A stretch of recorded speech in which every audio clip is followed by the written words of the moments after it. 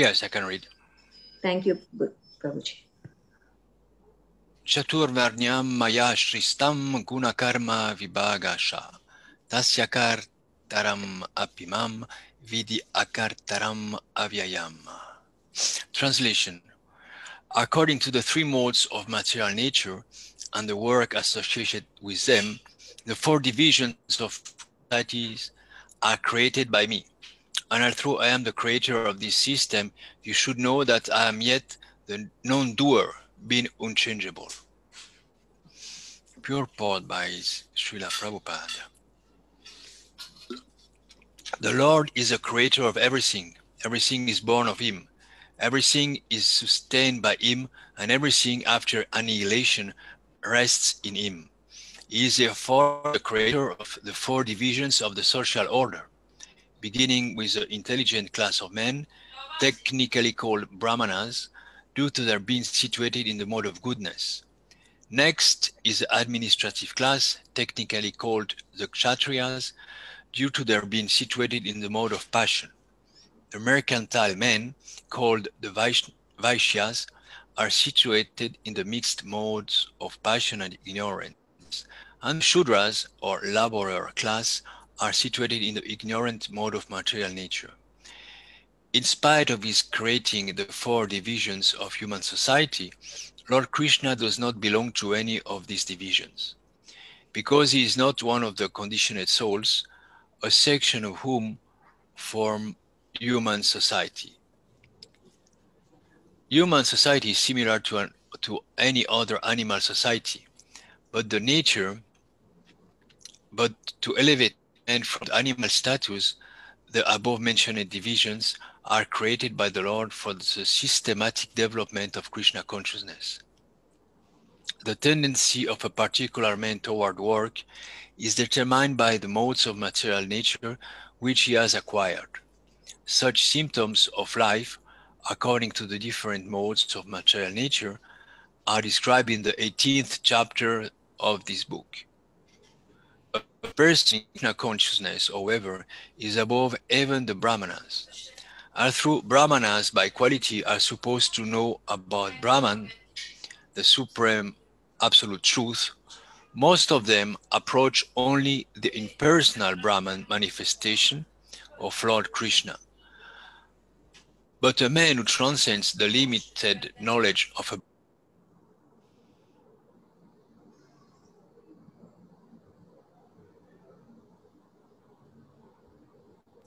man who transcends... Now I'm back. But although Brahmanas by quality are supposed to know about Brahman, the supreme absolute truth, most of them approach only the impersonal Brahman manifestation of Lord Krishna. But a man who transcends the limited knowledge of a Brahmana and reaches the knowledge of the Supreme Personality of Godhead, Lord Sri Krishna, becomes a person in Krishna consciousness, or, in other words, a Vaishnava. Krishna consciousness includes knowledge of all different plenary expansions of Krishna, namely Rama, Nisringa, Vara, etc. And as Krishna is transcendental to this system of the four divisions of human society, a person in Krishna consciousness is also transcendental to all divisions of human society, whether we consider the divisions of community, nation, or species. Hare Krishna. Okay, so this is a very interesting verse. Lord Krishna said he's the creator of this division of society, and he has divided the society into four divisions. Now Srila Prabhupada explains that these four divisions are present everywhere. Wherever you go, it's not just in India or just in Vedic times that these four divisions are there. But when we look at people today, you'll see everywhere there's an intellectual class, like the Brahmana. There's the administrative or managerial class, like the Kshatriya. There's the business class, like the Vaishya. and there are the laborers or the workers, like the Sudras. So these 4 divisions are everywhere. Of course, materialistic people don't like this division of society, and they try to they make propaganda for a classless society. A society without class, without distinction. They say it's not good to discriminate against people. They say these divisions of society lead to prejudice, and unfair advantages are given to the intellectual class. Just like the Brahmanas. Because once someone is a Brahmana, they're thinking, I'm the head, I'm the leader of the society, and you should respect me. But the head is important, but the legs are also important. The Sudra is like the legs. The Kshatriya is like the arms, the Vaishya is like the belly. They're all parts of the body. So in the body, all parts of the body are important. It's not that only the Brahmanas are important. The Sudras, the Vaishyas, the Kshatriyas, they're also important. So we should give proper respect to everyone, and there should be cooperation among the 4 parts.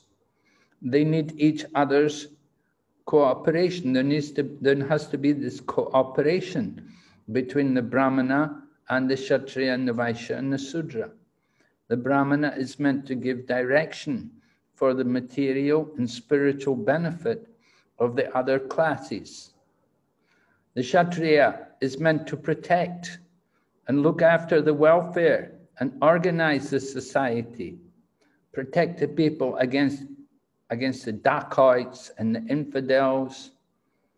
And the Vaishya, their duty is they're meant to make sure that there's proper agriculture going on and produce crops and grains, and then also animal protection, protecting the cows is especially important. So the Vaishya's duty, Krishi Gorakshavāninam Vaishya Karma Svabhavajam. Vaishya's duty is like that, farming and cow protection. Lord Krishna came, of course, when he came 5,000 years ago, he came as a Vaishya. He came in the family of Nanda Maharaj and took care of the cows. Every day he's going out in the forest of Vrindavan with the cows. And Krishna enjoys being with the cows. It's a very wonderful experience. The cows are very special creatures. So we'd like everyone to get the opportunity to experience the gentle nature and how wonderful these cows are. But they simply eat grass, and they give the most important food in the form of milk. And that milk can be used to make ghee and to make butter and cheese and yogurt and so many things.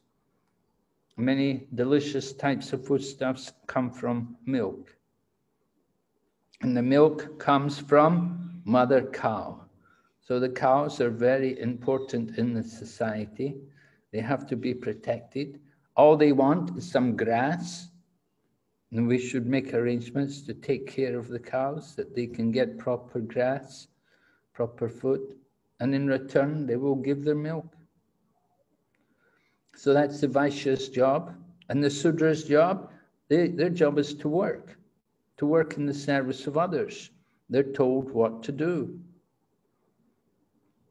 Some parts, when you have Sudras, they're simply given food and clothing and a place to stay. Because if you give them money, they'll just simply waste it. And they'll take to drinking and gambling and so many bad habits. So better not to give a Sudra money. Better just let them have food to eat and nice clothes to wear and a place to stay. Then their basic needs are taken care of. They don't need anything else. So this is how society is meant to be organized. People should work together, help each other. The Vaishyas producing the food, the Kshatriyas managing and protecting people, and the Brahmanas guiding them and educating them. So this is Lord Krishna's arrangement, right? Chaturvarnam maya shrishtam. Krishna said, I am the creator of these 4 divisions of society. So we have to recognize Lord Krishna's plan and work in God. But we shouldn't think because I'm a Brahmin, I'm better than somebody who's a Sudra. No. Somebody may be a Brahmana, but if he's not a devotee of Krishna, then he's useless. If he doesn't understand Krishna and the position of Krishna, then even though he may be a Brahmana, well-educated and qualified Brahmana, but if he doesn't recognize Lord Krishna, then his Brahminical qualifications are all useless. But one may be a Sudra, but if he has full devotion for Lord Krishna, then his life is successful and he's the greatest person because he's got devotion for Lord Krishna. So the birth is not important. What is important is the character and the qualifications, the behavior, the qualities. Birth alone is not the qualification. So these 4 divisions are created according to Chaturvarnam Maya System, Guna Karma Vibhagasha. It's not Janma, it's Guna and Karma, quality and activity, meaning work, how we work.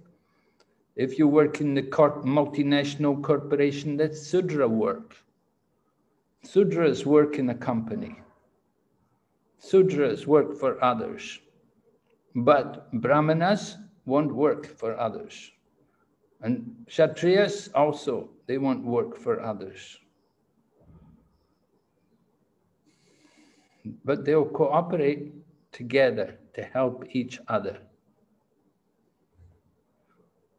So somebody can change their position.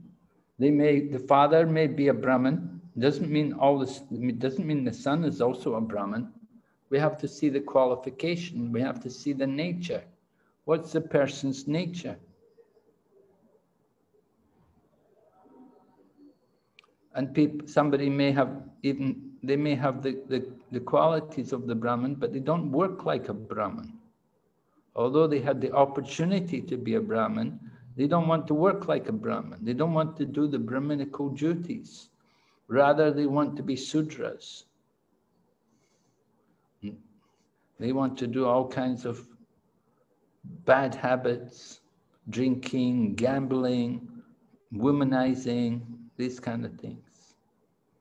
And so this is the business of less educated people.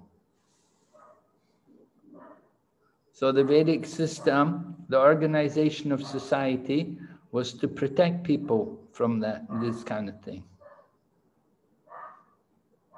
Where there's good leaders, good Brahmins, good Kshatriyas, then people are protected. They need to see the good example. Okay, are there any questions? Guru Maharaj, does everybody have an equal chance to go back to Godhead? Can a Sudra also go back to Godhead, or he has to come to the step of Brahmana? Or Yes, this is described in the Bhagavad Gita. Lord Krishna said, even one may be of lower birth, but still he can attain the supreme destination if he takes shelter of me. So one may be of lower birth, and Krishna mentions who are of lower birth. He said, Striya, women, Sudra, Vaishya, they can all attain the supreme destination if they take shelter of me. So it's not the birth. Everyone can go back to Godhead, but you have to follow the process. You have to come up to the standard. You cannot just eat anything and everything and think, oh, I love Krishna. And at the same time, we're eating all nonsense, non-vegetarian. No, and we have to chant the names of Krishna. We have to hear about Krishna and worship Krishna. Then you go back to Godhead. Everyone has the opportunity, but who wants to go? People are saying, oh, I'm okay here, I'm watching my television, I have my movies, I'm watching so many nice movies on television, I have so many nice things to do here, I don't need to go back to Godhead. People are thinking like that.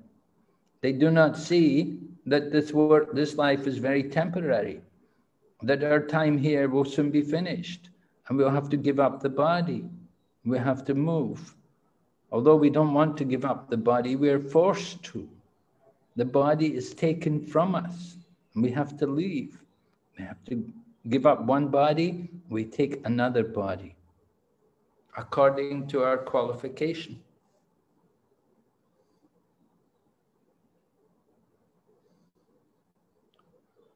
So we're sowing the seed for the next life. This body is like kshetra, it's like the field. And just like you plant seeds in the field, according to the seeds you plant, you will harvest. If you plant the seeds of melons, you will harvest melons. You won't harvest beans. If you want to harvest beans, you have to plant the seeds of beans. So this is the principle. We're preparing for the next life according to the seeds and the activities which we're doing in this life will determine our body in the next life.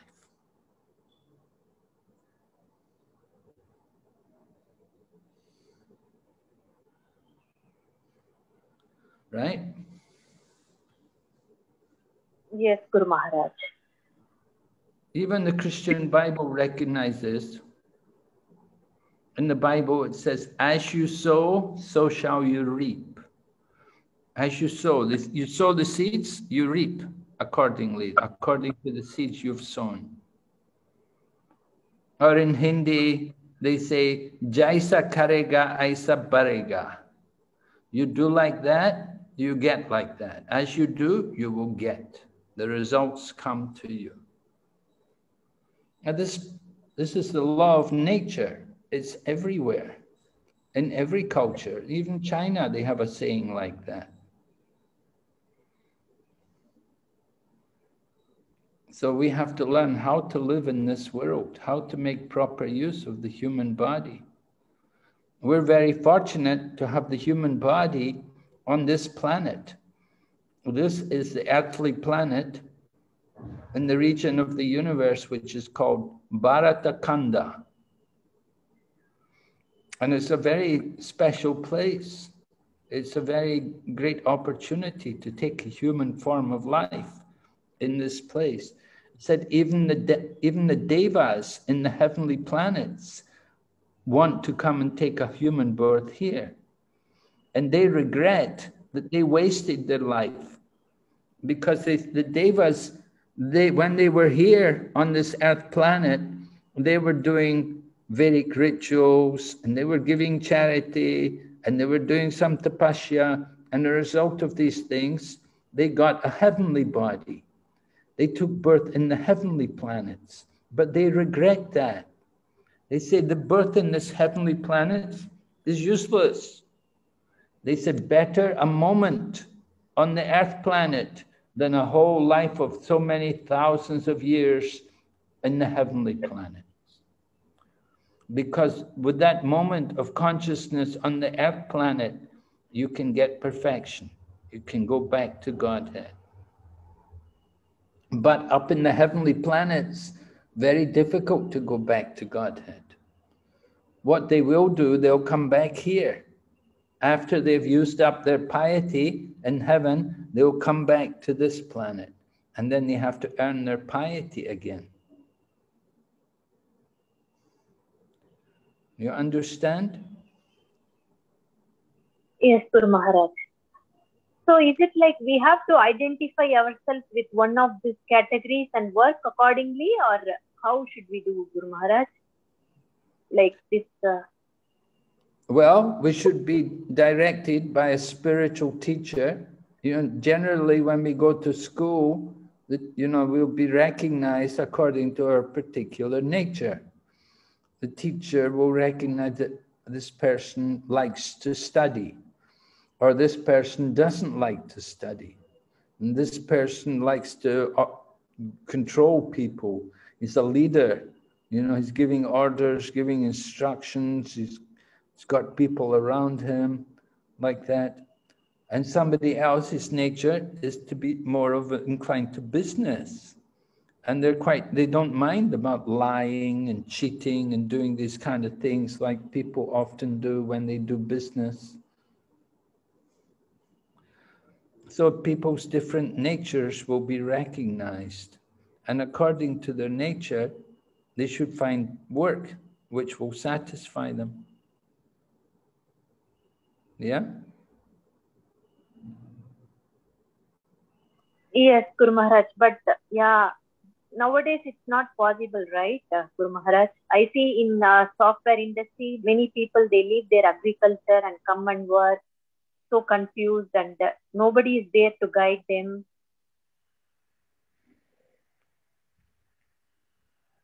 Yes. Well, people are there, but they don't go to look for them.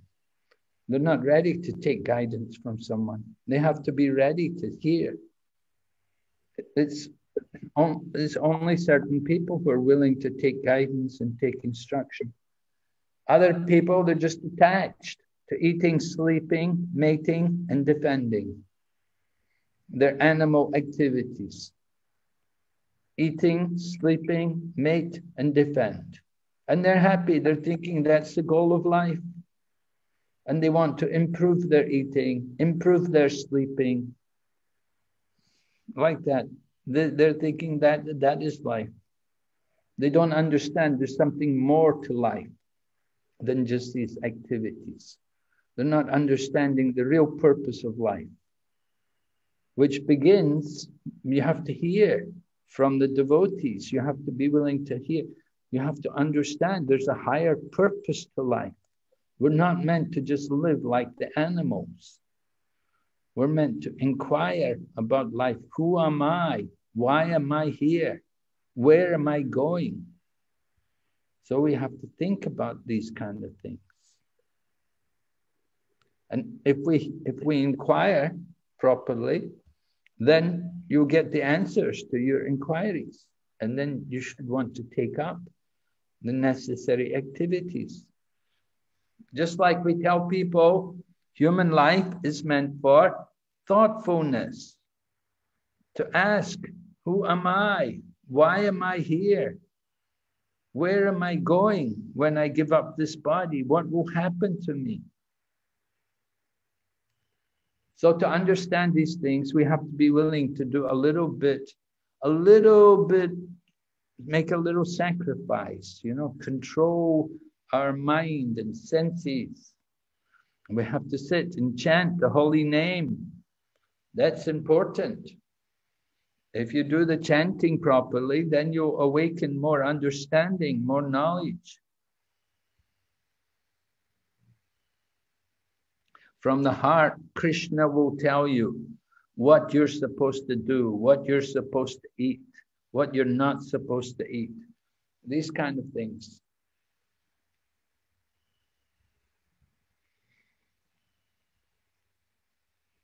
Doesn't matter if you're a Kshatriya or a Vaishya or a Sudra or a Brahmin, they're all meant to follow these kind of principles. Cleanliness. Is it important? Cleanliness, of course, is very important. Mercy. Isn't mercy a good quality? Certainly it is. Austerity. That's very important, very good for us, to purify us, to make us humble. And truthfulness. Yes, we should be truthful. We should be trained to be truthful. So these are the four principles of religion. Dharma is based on these four qualities: cleanliness, mercy, austerity, and truthfulness. The problem is people today, they don't want to do these things. They don't even care. They're not very clean. They don't care to wash their cloth regularly. Hardly they take bath. I know, of course, some countries like Switzerland, where it's quite cold in the winter, it's a bit difficult to take bath regularly, probably. And then to dry cloth, you wash your cloth, it may take days to dry. You know, not very easy. Sometimes in countries like Switzerland to follow these kind of principles. Anyway, cleanliness and mercy. Mercy means mercy to other living entities. We don't like to kill. We don't like to see animals suffering and going through the trauma of being slaughtered. It's not a very pleasant thing to see people cut the animals up. Would people, any normal person, if they see the animals, how they're treated, they'd be horrified. But so many people, they eat meat, they eat everything. So mercy is destroyed by meat eating. And then intoxication. Intoxication destroys austerity. Intoxication means taking things like alcohol, and drugs, and smoking cigarettes, and all these things. Even coffee and tea are drugs. They stimulate us. Another intoxication, another form of intoxication is pride. That people are very proud. They don't want to surrender. They don't want to hear. They don't want to chant. They're thinking, I know everything. You don't have to tell me this. I know everything. They don't know anything, but they're so proud. They don't want to hear. So that is intoxication, and that destroys austerity. Austerity is important. And to cultivate austerity, we have to be humble. And finally, truthfulness. Truthfulness is very important. It said the earth can bear any burden except that of a person who's not truthful. If someone's a liar, it's not good. So we're trained usually to be truthful, to be clean, to be austere, and to be merciful. These are the pillars of religion. And therefore everyone, Brahman, Kshatriya, Vaishya, Sudra, men and women, young men and old men, women and children, everyone should follow these principles. Yes? Is it clear? Yes, Guru Maharaj, very clear now. Yeah, as you said, here we can see they don't take baths regularly. Yes, Guru Maharaj, weekly once or something like that. My daughter also asked me that why. Sorry, Guru Maharaj. Weekly once. It's true. I know these because I'm from the West also, so I know also like that weekly once. Yeah. Your daughter also, after going to school, she said, can I take bath in the evening or don't have to take bath in the morning? Then we have to insist her to take bath in the morning. Yeah. Yeah, it's good to take bath in the morning, because when we sleep, then different things come out from the body in the course of our sleep, and we need to wash them off by bathing. The mode of ignorance is very strong when we sleep in the night. So when we take bath in the morning, then we wash off the mode of ignorance. So it's good to get that habit, to have that habit to bathe.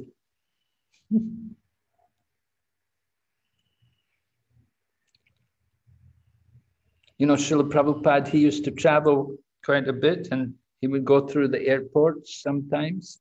And one time he came through the airport, he was in Bangkok, and he decided he wanted to take a bath. And so he went into the gents' toilet, and he had his lota, and he put on his gamsha, and he started pouring water over himself while he was in the men's room there. And there was one man was there taking care of the men's room and keeping it clean. He just looked at Prabhupada and he didn't know what to say. And Prabhupada just stood and Prabhupada took his bath, poured water over himself, and soaked up, and then bathed, washed all the soap off, and dressed himself, put on his tilak. And the man just looked at And Prabhupada said, well, I needed to refresh myself. He said, I wanted to take bath. Prabhupada didn't care where he was. He had to take his bath.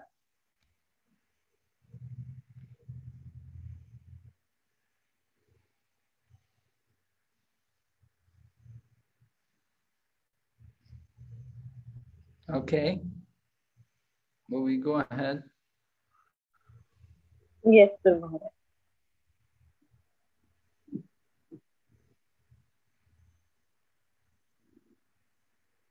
Uh, 4.14. Ramya Mataji, do you want to read? Hare Okay, Krishna. Vaishnavi. Hare Krishna. Namam karmani nimpati name karma palaspnaga iti mam yo vijayanti karma madirna sabhatyate. Translation: there is no work that affects me, nor do I inspire for the fruits of action. One who understands this truth about me also does not belong entangled in the fruitive reactions of work.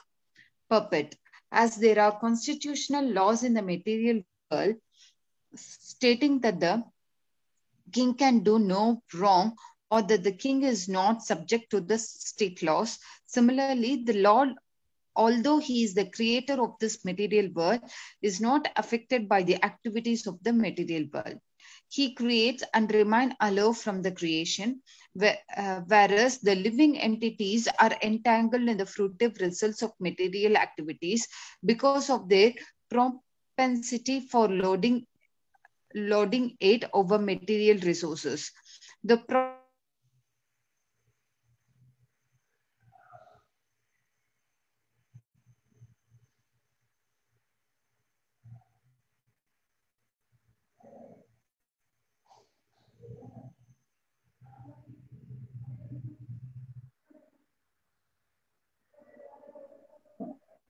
Hare Krishna. Ramya Mataji, Hare Krishna. The proprietor of an establishment is not responsible for the right and wrong activities of the workers, but the workers are themselves responsible. The living entities are engaged in their respective activities of sense gratification, and these activities are not ordained by the Lord. For advancement of sense gratification, the living entities are engaged in the work of the world, and they aspire to heavenly happiness after death. The Lord, being full in himself, has no attraction for so-called heavenly happiness. The heavenly demigods are only his engaged servants. The proprietor never desires the low-grade happiness such as the workers may desire. He is aloof from material actions and reactions. For example, the rains are not responsible for different types of vegetations that appear on the earth, although without such rains, there is no possibility of vegetative growth. Vedic Smriti confirms this fact as follows. Nimitta matram evashau shraddhyanam sarga karmani Pradana Karani Bhuta Yato Vai Shrija Shaktayaha. In the material creations, the Lord is only the supreme cause. The immediate cause is material nature.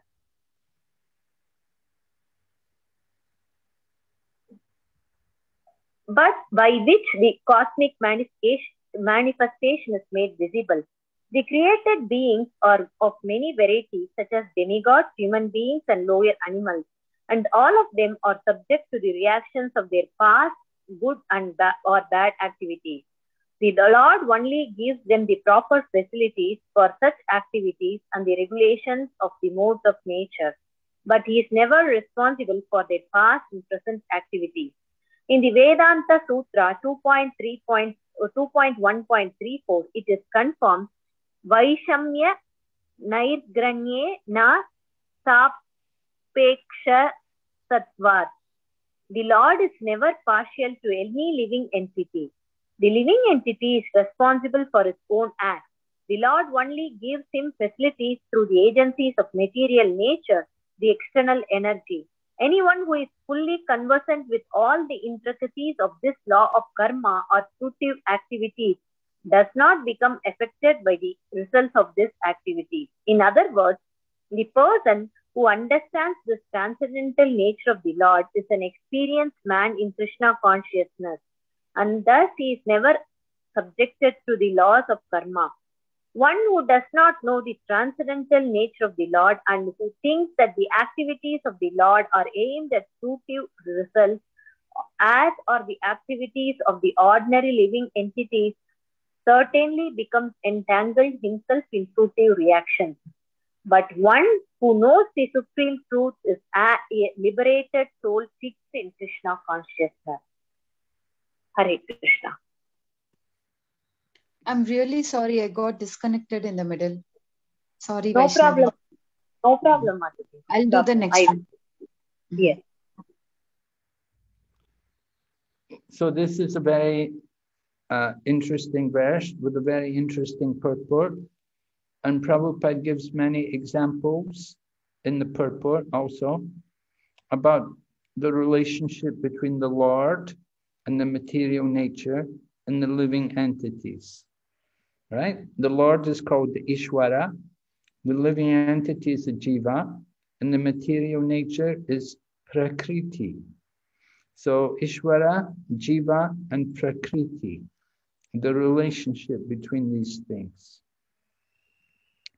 Of course, the Lord is the supreme over everything. So he is in charge, it's his Prakriti. And the Jiva, the living entity, is also type of Prakriti. Is also where the living entities are superior Prakriti. We are also the energy of Lord Krishna. And we're meant for his pleasure. But we work in the other way. We work with a different consciousness. So we have to understand the supreme position of Lord Krishna. As he said in this verse, Lord Krishna is not trying to enjoy the fruits of action. So we have to understand Krishna's transcendental position. Prabhupada gives the example, he said, just like when it rains, many different things are produced from the rain. It's not all one. You get different kinds of vegetation being produced by the rain, right? We see different types of vegetation appearing. Although each were coming from the earth and they each got the rain, but still so many different vegetables grow. It's not only one thing grows. You get so many different varieties. So the same is true in this material world. We see there are different kinds of people with different natures and different positions. And there's the proprietor of the company, and then there's the workers. Now the proprietor of the company, he's not going to enjoy life on the level of the workers. The workers, they have their level of enjoyment, and the proprietor, he has his own level of enjoyment. The proprietor, he's going to, have different lifestyle than the ordinary workers. The workers may be satisfied with a different level of happiness because that's their position. They don't enjoy like the people who are just ordinary workers or laborers. So the same way the Supreme Lord is there, and he doesn't enjoy the way we enjoy. We have to we shouldn't apply our level of thinking and enjoyment to the Supreme Lord. The Lord is on a very different level. He is the Supreme, and we're all subordinate to him. So then Prabhupada explains how just like there are demigods, there's many different varieties of beings, living entities in the world. And we have the demigods, and then you have human beings, and then you have animals, different levels. People who have a lot of piety, they're in the level of demigods. And the human beings, they're earning their pious and sinful activities. They're going to get the results of their activities.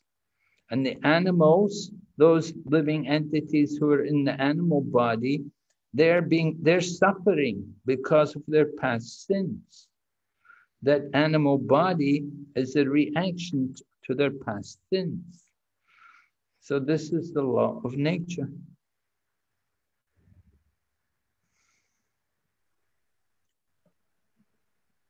And who's responsible for it? We are each responsible for our own activities. We cannot say, oh, Krishna is cruel to me. He gave me this kind of body. He put me in this dog body, or he put me in this tree body. It's our own doing. Because of our activities, because of the way we behave, the things we did, therefore we got this kind of body. We have to be very careful, very conscious how we live, what we do in our body, and particularly when we're in the human body. It's only the human beings who are getting this karma. When an animal eats meat, the animal doesn't get any karma. It's not sinful for the animal. The dog may eat meat. It's not going to get karma for that because he's in the dog body. But the human being, he gets karma. He gets karma for his activities. And we see the dog sometimes mating in the street. But if a human being tries to do that, they'd be arrested, they'd be locked up. Cannot behave like that. Of course, we're supposed to be civilized. So human life, we're meant to be civilized. But what is the level of civilization? There are different standards of civilization. So that is there. Just like in some parts of the world, some of the people there, they may eat other people. When someone gets old, they will kill them and cook them, and they'll eat their flesh. The grandparents, for example, they become the food for the grandchildren. The grandparents will be killed, and then they'll cook them, and they'll eat the human flesh. So there are some civilizations like that. They're tribal or they're uncivilized. And there are different levels of civilization. Some people are more cultured, more controlled. We have to understand what is the proper level for human beings. So, living entity, if we don't follow the laws, then we get the reactions. It's not Krishna's fault. He's neutral. The example is given, just like in the court. A person may come to the court before the judge, and the judge may reward him and say, yes, you were injured in the car accident. It was not your fault. the person who was driving the car, the other car, he hit you and you were injured, so they should pay you compensation. And the judge may award compensation, a big sum of money, to the person who was injured. And then the next person comes in the court, and the judge may find out that this person stole money and he used the money to do sinful things. And so the judge may sentence him to go to jail. So the person may say, hey, you know, why like this? The last person came and you gave him money. You gave him a lot of money, compensate. Why are you sending me to jail? The judge says, well, I have to act. I have to give you the proper result of your deeds. Whatever you do, you get the result. It's not that I'm favoring one person more than another. In the same way, Krishna doesn't favor one person over another. Krishna is equal to everyone. But if somebody does some service for Krishna, then that is pleasing to Krishna. So we want to try to please Krishna. That's the point. But we have to know how to please him.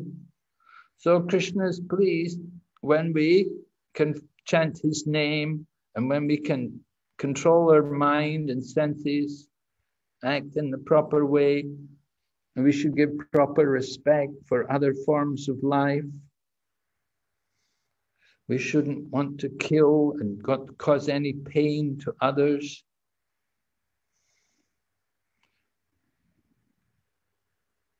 So the happiness we get is due to our own doing. It's not that Krishna is just kind to him and not kind to us.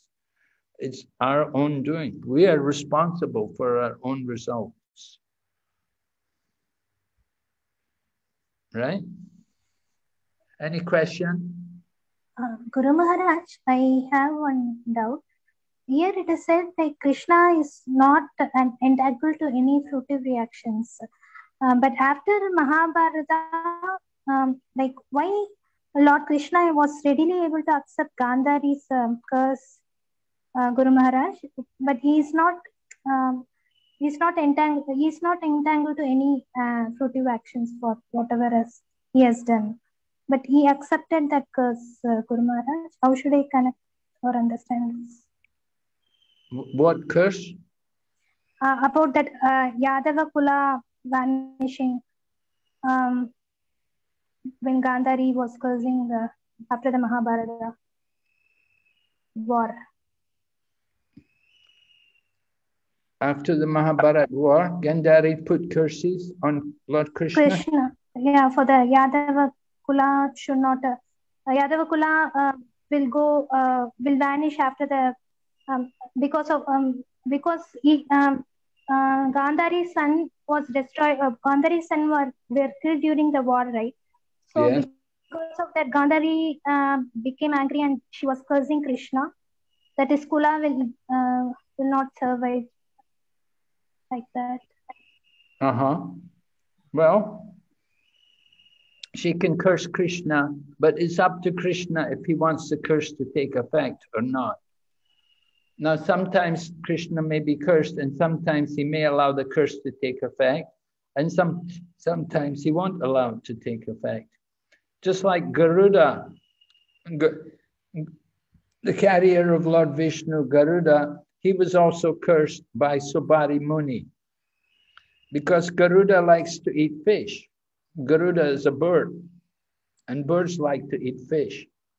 So Subari Muni, he was meditating in the bottom of the Yamuna, and Garuda came there and he took a big fish from the Yamuna to eat. So Subari Muni felt very upset and he cursed Garuda that if he ever comes here again, he will certainly die. So Garuda respected that curse. Now, actually Subari Muni had no right to curse Garuda because Garuda is a very great devotee. He's the personal servant of Lord Vishnu.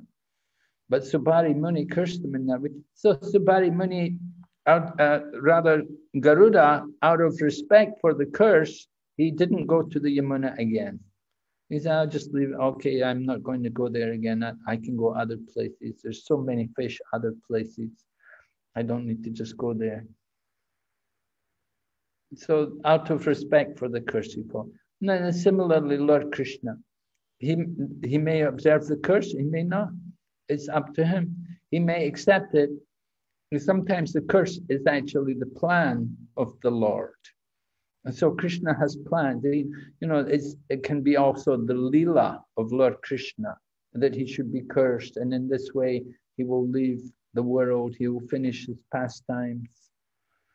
Actually, there's another pastime which took place, which caused the destruction of the Yadu dynasty. And is described in the Srimad Bhagavatam, that Samba, one of the sons of Lord Krishna, he got an iron ball, a large iron ball, and he put it in his shirt. And then he dressed himself up in a sari and made himself look like a woman. And then the other boys brought him before the great sages. And they said to the great sages that, "Oh, great sages, is this woman going to give birth to a boy or a girl?" They pretended that Samba was a pregnant woman because he put this big iron ball inside his shirt, inside his waist. And so they asked the sages, "Is this a young lady going to give birth to a boy or a girl?" So the sages, they knew what was happening, and they said, this child will be the cause of the destruction of the whole Yadu dynasty. That was the curse. Well, that's what the sages said. They said, this child will be the cause of the destruction of the whole Yadu dynasty. So it happened that that iron ball, which was in the shirt of Samba, was taken, and they ground it to powder. And these pieces of dust, they were taken in the fibers of the grass which was growing along the side of the seashore. And it was these fibers which were used in the killing of all the Yadu dynasty. The Yadu dynasty fought with each other, and they killed each other. And in this way, they finished their Leela with Lord Krishna in Dwarka. And then there was one piece of metal from the ball, which they couldn't grind to dust. And that piece of metal, that was taken, it was found by the hunter Jara. And the hunter Jara used that piece of metal, and he made an arrowhead. And that arrowhead was the arrow which was fired into the lotus foot of Lord Krishna. And Lord Krishna took that opportunity to finish his pastimes in this world. And so these curses and so on, actually, Lord Krishna is not obliged to accept these curses, and certainly he can overcome them. But often he will make use of them for some purpose. Like he has to leave the world, he cannot stay here forever. So he makes use of that curse to finish his pastimes here. You understand? Yes, Guru Maharaj. Thank you. I understand. Okay. So will we chant Hare Krishna now, Vaishnavi? Yes, Guru Maharaj.